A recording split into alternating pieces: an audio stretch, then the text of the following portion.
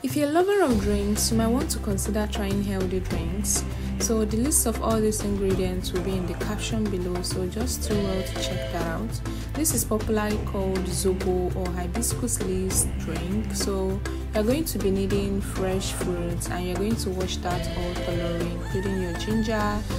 You have to mash all that, get the back of your pineapple because you're going to be cooking the Zobo with it. So we're going to blend the other part of the pineapple, pour some water in the pot and put on all the ingredients into the pot. Then cook this for some time until it bubbles just like this. Allow it to cool down, put some sweeteners, and then you can bottle this and put in your fridge and consume as you please. This drink is very healthy, you should try it.